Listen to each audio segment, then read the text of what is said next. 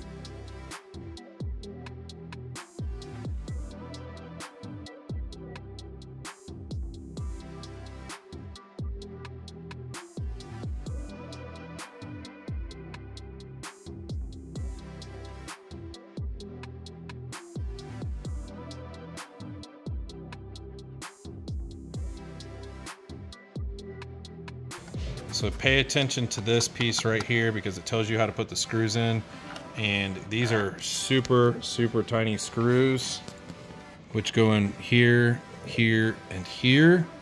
And I used a number 1.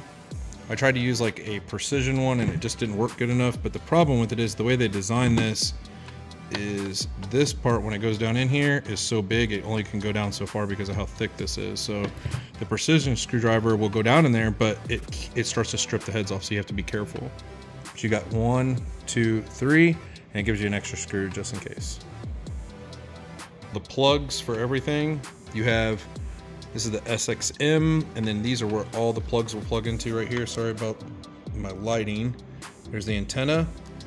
There's the blue port here, which is usually navigation, which, yeah, that goes into the GPS part right here. And then you'll have this one as well for Wi-Fi. This is the main power plug. Oh, it's got HDMI. Oh, wow.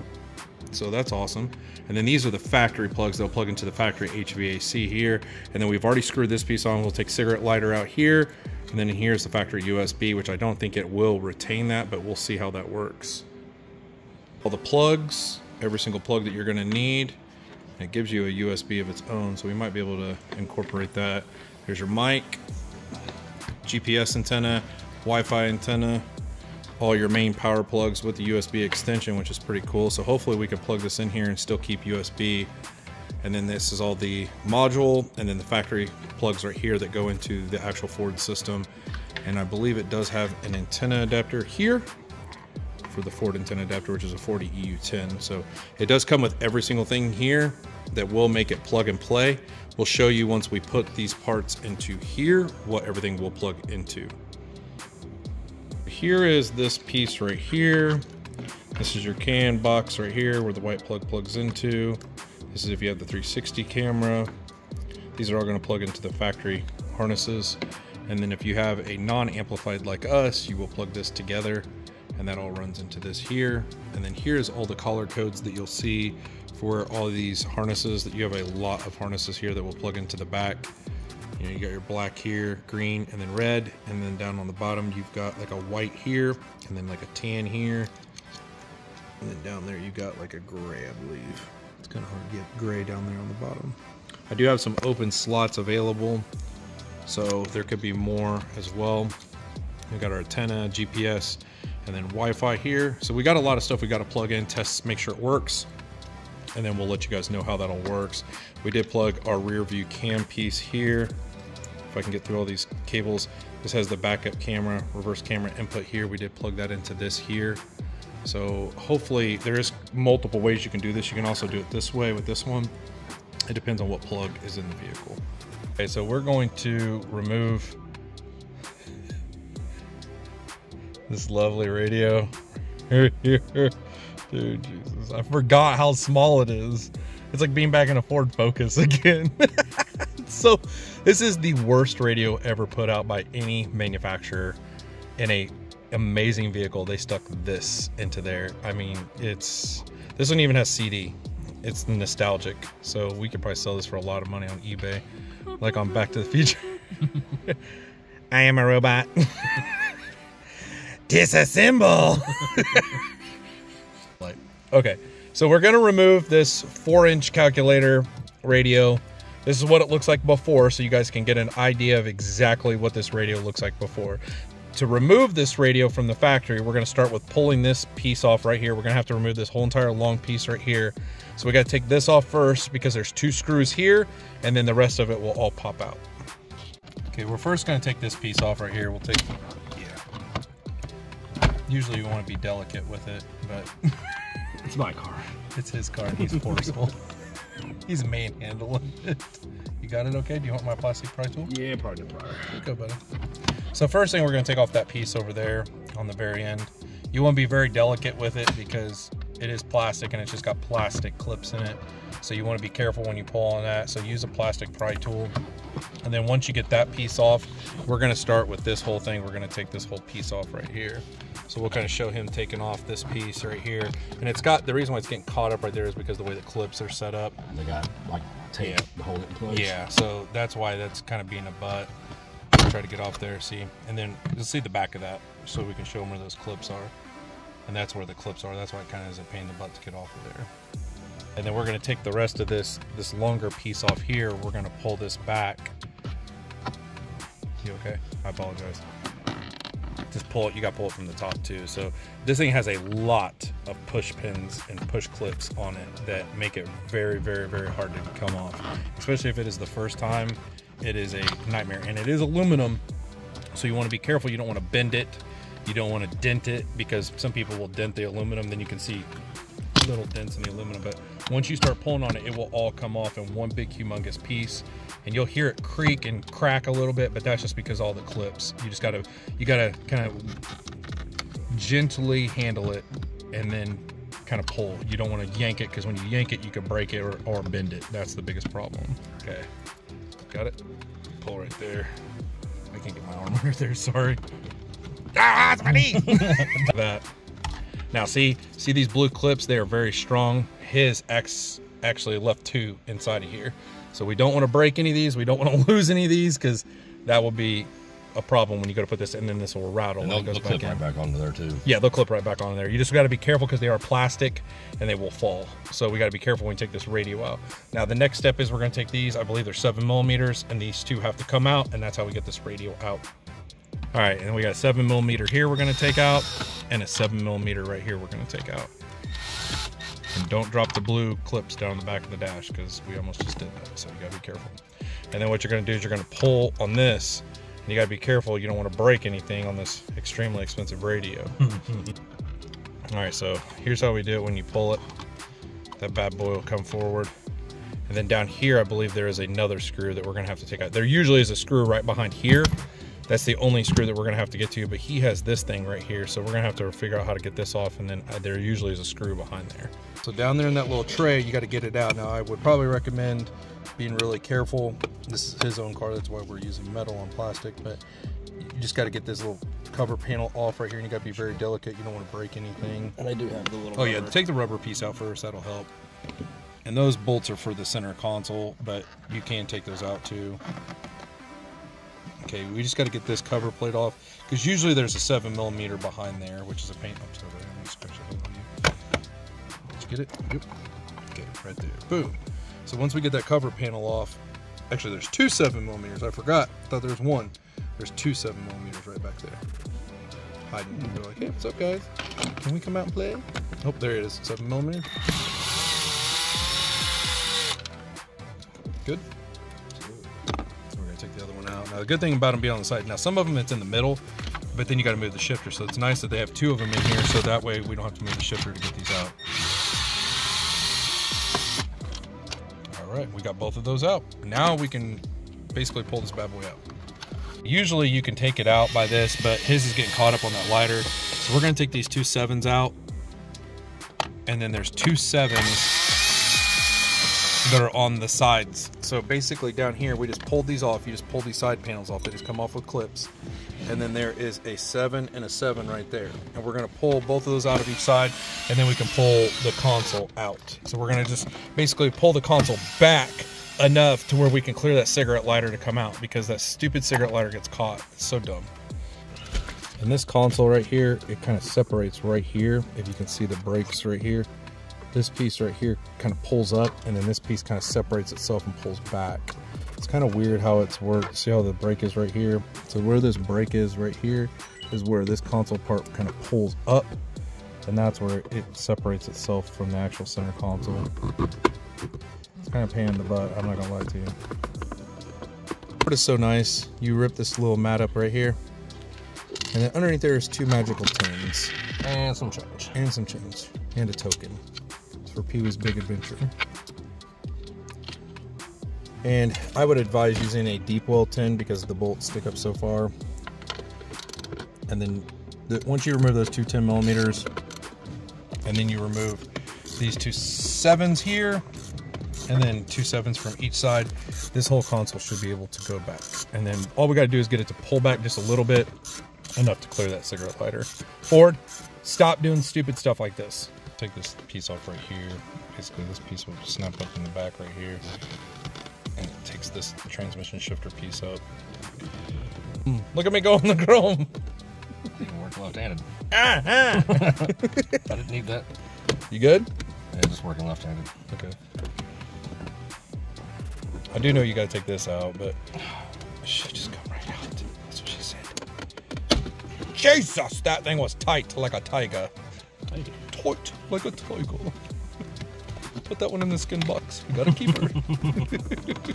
So he just pulled this little piece out right here. We weaseled that out by pulling this up right here. But let's see if that pops it out. I think it'll come out now because that piece is out. Keyword. Oh shit! I got my foot on the brake. No starts. Is it still coming out? No? Maybe? Oh, it's coming out! We got it out! I don't think we're gonna get it back in though. Okay, so we got it out. So now we gotta, let's turn the car, we gotta turn the car off, but we gotta put it back in park too. Hold on here, we gotta put the car back in park. I think you're in reverse. Nope, you're in park. Okay, we're good. So now the car's off. We gotta unplug all the plugs that are back here. So we gotta unplug all those to get this whole entire face off right here. So you got this big one right here that's easy to come out. You feel the plug? Then we got the European one right next to it. It's fat sausage fingers. It's sausage fest. It really is a sausage fest. You know how those come off? Negative. Okay, you want to hold this for me? Yes, sir. These are all like European, so they have. This motherfucker's taking me apart. All right, so we got the USB out. You have to take this top clip, pull up, bottom clip, pull down, and then that. What happened? I just turned the car off. Oh, okay. And then this clip right here is becoming a problem because I think you have to push the bottom of it to get it out, and it's kind of a pain in the butt to get that whole clip out.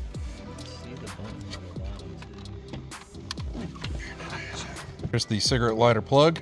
There's the 2 plugs, if it'll get into focus, and then USB. So there's that bad boy. We got that out. Here is how this plug is in there. And then there's the bottom. So you have to get underneath it like he did and push this little bad boy up. You gotta press it pretty hard. And you gotta press it really hard. It's not, and this is the same way. You gotta press right here to get this one out. USB is probably one of the hardest ones because you have to pull up on the flange and pull down on the bottom flange. So you have to spread this to get this to come out. It's not easy to do. And then this bad boy is one of the easiest ones. You just press down on this bad boy right here. And when you press down on that, that will pull right out. So it doesn't look like it's a lot of work, but it is to get this stuff out. Our next step, we have 7mm here on the bottom. We're gonna need to remove those two on the bottom, and then these 4 right here to remove the calculator screen. So we're gonna have 8 7s that we need to remove in total. This strong man right here is going to take all these 8 out. I'm losing it. Now, in order to take the console out, the reason why you have to do that is because that cigarette lighter gets hung up. He figured out a way to manipulate it, and we took the shifter piece out, and we just took the plastic piece out to gain us the room that we needed. You kind of flirted it out a little bit and able to snag it. But you got to be careful because it's going to be hard to get it back in here now. So that's going to be the kind of kicker is, now I don't know how maybe the cigarette lighter, we can figure out something on getting it back in there easier, but that's going to be the hard part is getting that piece back in. We'll finagle it. We'll figure out a way. And then once we remove these 8 7 mils, we're going to remove the CD slot and then remove the 4-inch screen. Calculator. You got any CDs in there? No. Okay, thank God. If there is, I didn't know about it. So you're going to pull that bad boy out, and then we're going to unplug that. Same thing. Just one little plug. Now this is a European style plug, so what you'll want to do is you push down on this middle part right here. It's a cantilever system.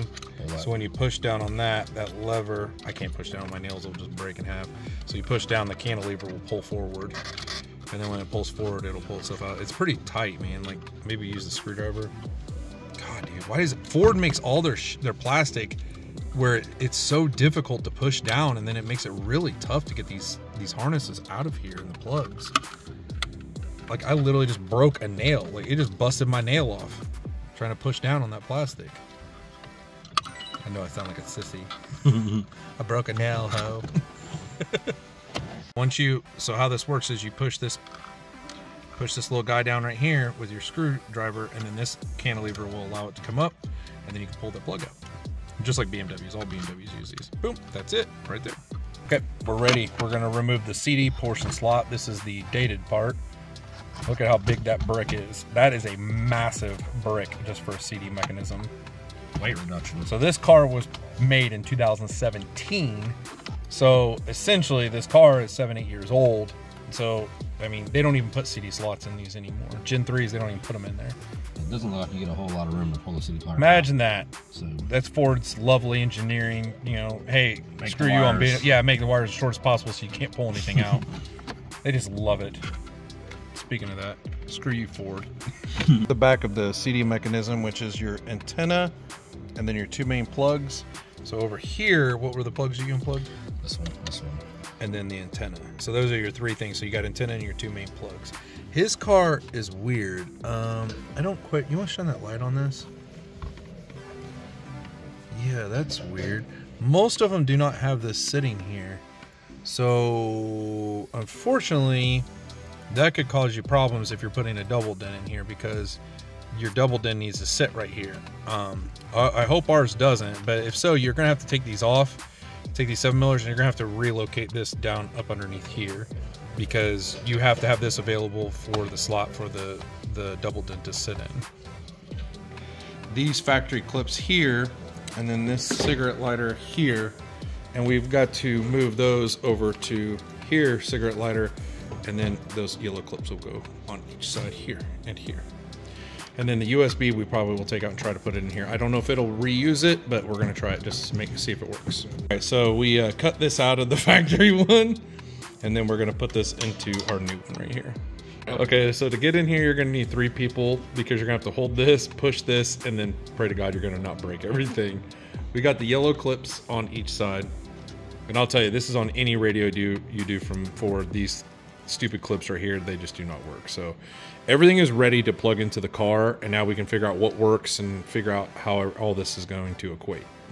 So you got 3 harnesses here that we ran down back through here. And those 3 harnesses, the ends of those is the Bluetooth mic, Wi-Fi, and navigation antenna, because those we're going to run onto the windshield and the A-pillar, but we're just going to set them down there on the floorboard for right now so we can test out everything to figure out what works and what's going to not work. So these 2 plugs that we pulled off the back of the CD player, we ended up cutting, there's a little piece right here, we cut that piece right here to get us more of an extension, and they plug into right here. So these harnesses that are coming off, we're going to plug in right here to these 2 plugs, so remember that. And then these 2 plugs right here, I believe, are going to plug into these bottom 2 right here. We're going to try that, but we don't have much room, so we'll wait to plug those in. So here is our mic, one of the 3 wires that we ran. That's for the microphone, for the Bluetooth. This is our navigation antenna. We have it right here. Wi-Fi antenna, and then we did plug our antenna adapter in, so we got to plug this part into the factory antenna. You have the 4-inch screen. You're going to take this harness here, and where you unplug the 4-inch screen, you're going to plug it into here, because we actually had the 4-inch screen. So that's what this is going to use for the reverse camera, just to let you guys know. Plug this in here, and then plug this into the reverse cable lead. So this one says factory cam input. That's what we're going to try to plug it into. I believe that's the rear cam input, so we'll try that one first and see what happens. So that is our reverse cam input. Boom, baby. Look, it's no longer 4 inches. So she said. We're going to remove this, and it has 4. See these 4 blue clips? 1, 2, 3, and 4, and they are hell to get out. So we used our plastic pry tool up underneath here and then pulled up, and you got to like pull up some serious force.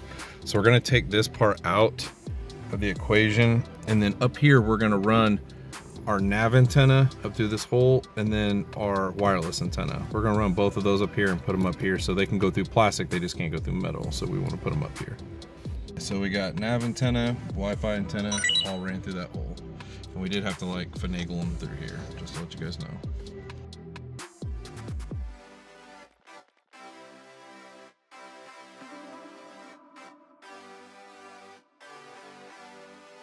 Feet right here, they cause problems, so we had to put them right there. That way, it would, when it goes down, it won't hit on anything. Hopefully. The hardest part is getting these 2 bolts down in here now that this thing sticks out this far, and getting that plastic piece back in. Just to let you guys know, so that is definitely the most difficult part. So as of right now, let me try to turn my brightness down. As of right now, he's downloaded Netflix, you know, Google and YouTube. As of right now, we have got YouTube to be able to work while not driving, which is really awesome that it does that. You can actually watch the video. Sorry, you can actually watch the video while we don't have the parking brake up. But if you click over here to video, you have to pull the parking brake to be able to use it. So put the parking brake back down, it doesn't work. But if you go up to home and you go back to the apps and you go to YouTube, it does work. So that is something that we're noticing immediately right off bat. The quality is absolutely amazing. Like, this has probably been one of the nicest quality, like as far as the pixelation and the quality of all the screens that I've seen that are the Tesla style. Most of them are extremely pixelated. The quality and resolution is really poor. This one's really, really, really, really nice. And I really like how they do, like on the home button, when you click on it, I really like how clean this looks. It looks like a tablet. It looks like our phones being Android. So it looks really clean how all these are set up. So I really like the way this works. You have your hard button HVAC over here, and then you also have HVAC as well when you use the HVAC. So when you click this up, it brings up your digital portions here too, which is pretty cool that you can just use the button over here and then also pull up the digital portion here, which is pretty nice. So all this works really well. You can also go over to here, use the volume button, and that works just the same as it does from factory, which is pretty cool. And you can do like your picture in picture. I mean, this is really, really nice. I mean, when you consider that the factory one is only about 4 to 5 inches tall by about 9 to 10 inches diagonal, this is double, if not double and a half, and way better resolution. The one biggest complaint I have about the factory Mustang, not even calculator, I'm talking about the upgraded premium, is it looks prehistoric on the background. They use a white background or a blue background and it looks terrible. So this looks super clear, super nice. It looks like 2023, 2024. It doesn't look like 1997.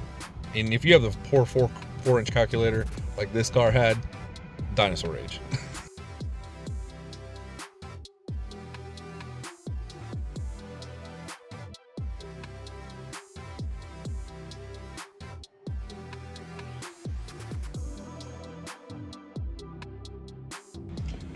So we are going to do some testing and R&D and everything with this. You know, everything's working with the HVAC. It even shows when your door and your hood and all that stuff is open, I'm guessing through CAN bus. We're going to do a lot more trial and error with it. We just finally got it installed, but there's a lot of things like we can't get Wi-Fi in here. We can't get navigation because we're inside the garage. So we're going to have to go out and do some test driving, test out the app, see what works, see what doesn't work. you know, what the quirks are, what are great things. But so far right now, the volume, the music sounds great. The YouTube works. HVAC's good. HVAC's good. You know, steering wheel controls work. So as of right now, the bare necessities work. We were going to try to get the USBs factory to work, but we didn't have the right adapter because he had the 4-inch screen, not the larger screen. But there's a lot of things that we're going to do with this to see what we can make work best, and then see what will work basic, and then see what we need and what we don't need. Because a lot of things we may not even need. So there's no point even putting a bunch of time into it if we don't even need it. But as of right now, this thing works really, really nice so far. The quality of it is like all the buttons and the fitment and everything is really, really clean and really nice. Like this is the way it should have been from Ford. They should have done something like this, like the Rams. Like the Ram has something exactly set up like this for the Harman Kardon and the upper premium level. They should have done this, especially in the GT500. Like for God's sakes, like having a radio that's this big in a GT500, like come on guys, like I can understand in like 97, 98, maybe even 99, but not in a $89,000 to $130,000 vehicle. You're putting a tiny little radio in that car. Like the worst is, I don't know if you know this, but the GT350, no matter what you get on the Cobra, it comes with a 4-inch calculator in those cars. Like, could you imagine buying a $70,000, $80,000 vehicle and getting a 4-inch calculator? I've had to change many of those out in the GT350s. Well, so it's gonna be nice here too, man, is the fact that the 24s, you know, they got a pretty good size steering in those. There you go. I never thought about that. So you're actually stepping up from a 17 to like the 24 quality. I mean, I know it's vertical versus horizontal, but man, this is way bigger than that screen. And probably the technology is going to be pretty close, if not better. So it's pretty nice so far, but we'll make some update videos and kind of keep you guys going on what exactly we like, what we don't like. But as far as I go right now, the push button start works flawlessly. HVAC works flawlessly. I like that it actually has a volume knob, not an up and down button, which is a pain in the butt. So you do have still like knobs with your hazard and things like that. You still have hard buttons and knobs, so you can still be able to push this, and it's not like you have to push everything digitally or the soft buttons. Yeah, which we is still really got to nice. check too, make sure that the steering tightness. Okay, and, we got to change those, check those. Yeah. And the one thing that's cool, like right now it won't work, but maybe it might work for reverse. Oh, there we go. And then our reverse camera works. So we did have to plug that into a different plug where the 4-inch calculator was, but reverse is actually working. So that's pretty awesome that that works. I mean, this is just a really, really nice upgrade, especially for the money. 10 out of 10 for me. Yep. When you click on the steering button, it will change your steering and everything. That is awesome. So everything is still working like factory on your actual hard buttons over there. Traction control and everything is actually working with the hard buttons. Traction control on. Driver, yep, there you go. So all the hard buttons are working correctly. HVAC is working correctly. Start, stop, and volume. Everything is working like it's supposed to. Yeah. Really nice. Yeah, they'll. So you can change the main background, which is pretty cool. So he figured out how to change the actual background on the loading screen when it does come up, which is pretty cool.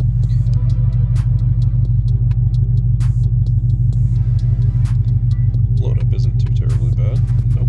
Especially after you figure out how to bypass the warning thing.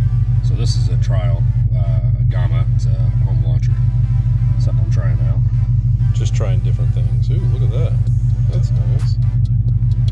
So if you want to go back to the normal one, right, you did it. Since I've actually swapped this, I'm not exactly sure. That's cool. You can do the launcher thing. That's awesome. Yes. So, phone link thing, we had some problems with it in the beginning. I did figure it out. It was actually a fault with my phone. The Apple Play worked out great. My Android, what do they call it? Android Auto? Android Auto. Okay. It, I was, like I said, I couldn't get it to sync up right.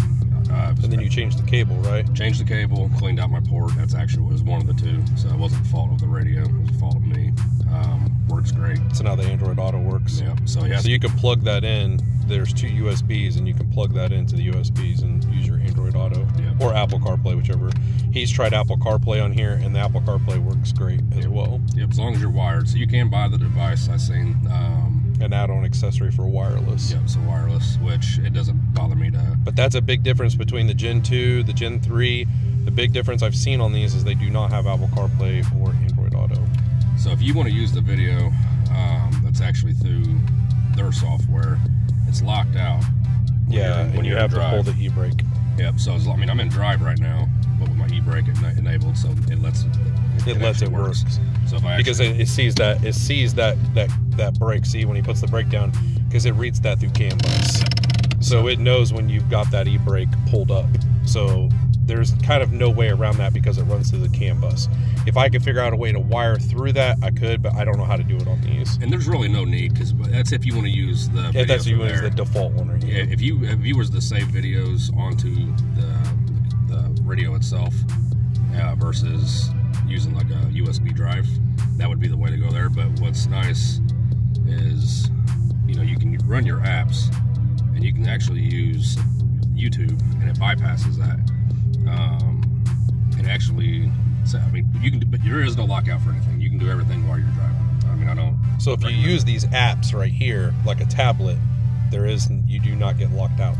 You're almost backdooring it. So instead of you using these prompts that are built into the radio itself that knows that it has to lock you out, you can use these and it will not lock you out. So you can use Netflix, YouTube, all of those things. You can play those on here just like you would a tablet, and it does not know that you have to have the bypass for the brake working, which is awesome, because even through Sony and everybody else, you cannot do that. You cannot put Netflix, you cannot do that unless you backdoor it, which you got to be careful about doing that. But you can get everything to work on here just by using it like a tablet, which is really cool. I didn't know if it would do it or not. So another thing, so I was having issues with the climate, and again, user error.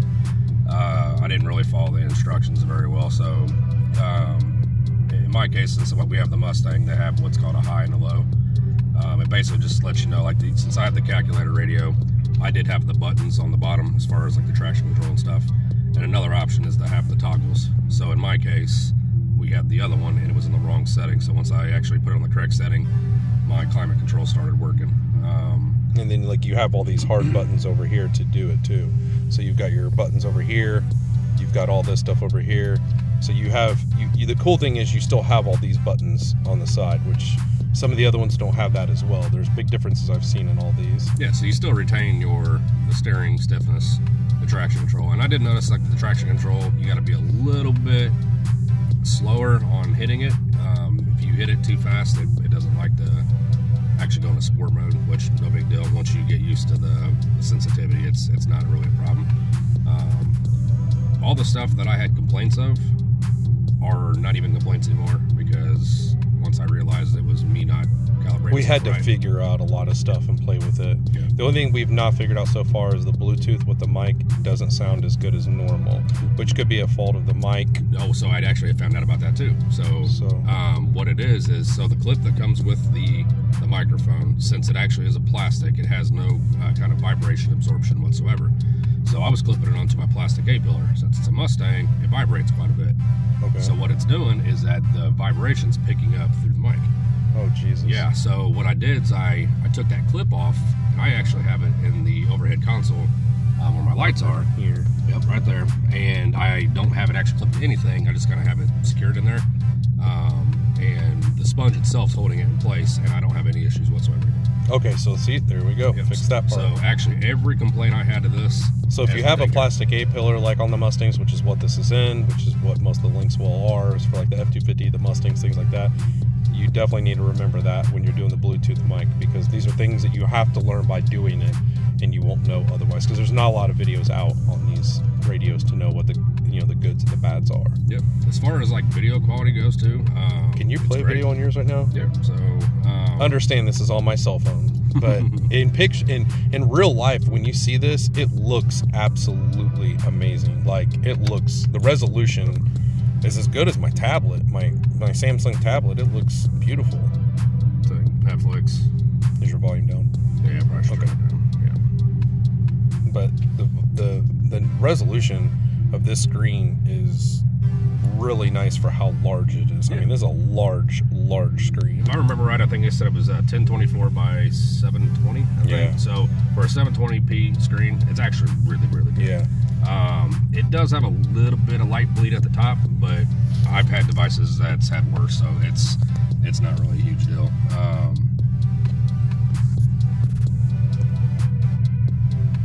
It sucks my cell phone makes it look worse than what it is, but it's actually really good. Watching that one, that was a good one. You can put on whatever. Okay, just something to I'm trying to keep this phone wants to make everything brighter than what it is, so I'm trying to keep the brightness down so you can see how good the quality is, but it looks amazing. I mean, it looks great. I mean, look at how good the quality is. And see, right now, I'm not entirely sure why it's stretched out like that, because it typically isn't. So it probably blows the aspect ratio up. Yeah, so normally it's never done that, so I don't know if that's his fault of that video. But of course, I mean, actually, you know what? I bet you it's that launcher, because when I was using it prior to that, it wouldn't do that. My daughter watches, like, has been watching My Little Pony on here, and kind of funny driving a Mustang. So, but it was doing that at all. Like I said, every complaint I had has already been remedied. I mean, look at the quality of that. Isn't that insane? Yeah, YouTube is actually probably a little better to see. And the quality of sound that comes out of this is actually really good because it's more power. So it's crazy how good every single thing is on this radio. Like, even when I was putting it in, the quality of the radio, the quality of everything is really, really good. I mean, I have zero complaints about it as well. I mean, it just does exactly what it's supposed to do. I mean, it's crazy. Yeah, and then you can still go to full screen just like anything else, as long as I don't fat finger it. Welcome everybody to our show. This is Custom Fab Garage on our channel, OCTANE TV on YouTube. One thing I do love, you know, being from screen mirroring to my screen before, you know, or Bluetooth to it, you know, always had the latency with the mouth matching up with the words, and being that it's all in one deal now, I don't have to worry about it. Yeah, mine does that really bad. So like on my Android Auto, if you play videos and it goes through the Bluetooth part of the Android Auto, it's always like a 1 second delay. It drives me nuts on my car, and that's a stock car. So this looks awesome, man. Yeah. The quality is so nice.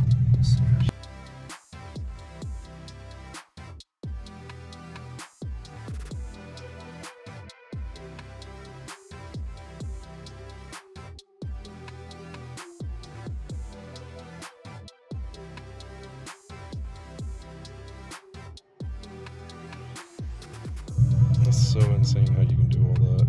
How you can just change all these backgrounds and everything. Yeah, I mean, and honestly, that's what I didn't know at first. I was trying to look online and I couldn't figure out how to change some of the settings, and I didn't realize that you could. So you have to slide these buttons over to be able to get to the rest of the buttons. Which is where you're going to find your settings. Very important. And what's really nice too is anytime I'm driving the car, it don't matter if I'm going 40 or whatever, you can switch your cam. You can actually switch to side view, which obviously I don't have a side camera or a front, but I do have the rear. That's awesome. So it's nice. I mean, if you want to see if someone's riding your butt. Or the popo. Right. 1520 band parametric EQ. So it's got a parametric EQ, which is pretty awesome. Sony has that as well. And then it's got all these parameters where you can do your low pass and high pass. And then you've got all this to where you can change, you know, pretty much the staging of where you want everything into the vehicle. Which is really nice for people that have kids. You got subwoofer control. Jesus, man, this thing's got everything. Most of these do not have this. Most of them just got bass, treble, high. That's it. Or, you know, bass, mid, high. That's it. And I can actually mute one speaker. So if my daughter's in the back passenger side, I can actually mute that speaker. Isn't that crazy? This has got a lot of features for a good amount of money. I mean, you do get a lot for what you pay for these radios.